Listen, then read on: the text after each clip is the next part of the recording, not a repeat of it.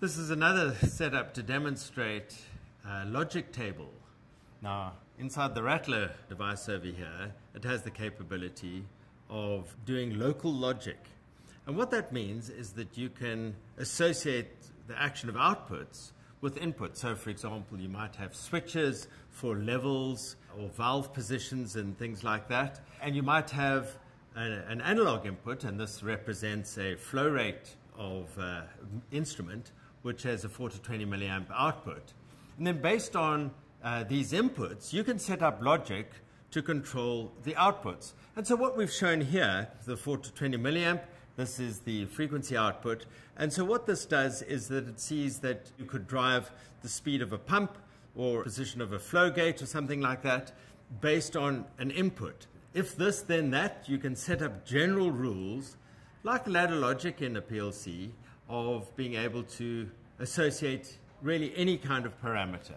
So what we have here is a setup that we'll see that the flow rate is low. In other words, this is running at 8 milliamps as the output, and this is running at 18 milliamps, which is a high flow rate.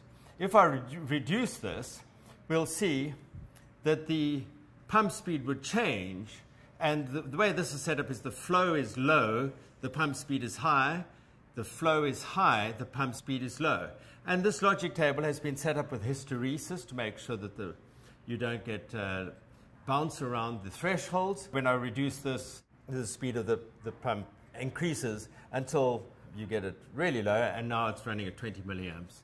So what we have is these values, and this change is posted to glance. It's called intelligent data push, and what that does is if the values of the motors or the instruments change, that value is pushed to glance. So what you can do is you can look on your phone. We'll look at the device list over here, and we'll be able to see that this is a device that's called oil and gas.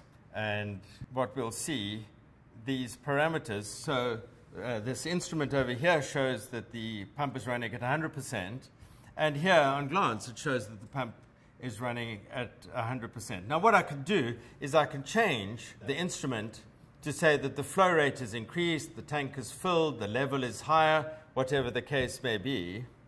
Make the flow rate really high to see that the pump is now running much slower. We'll give it a second or two to send that information up to glance, and we can have a look at our browser, refresh our browser.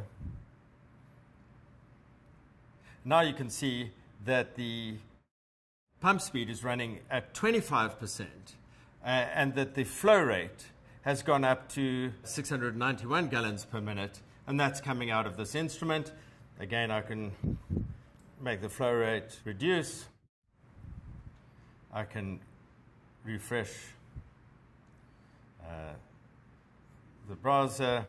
You can see this last checked in 15 seconds ago. The pump is now running at 75 hertz, and that the flow rate has dropped to 214 gallons per minute.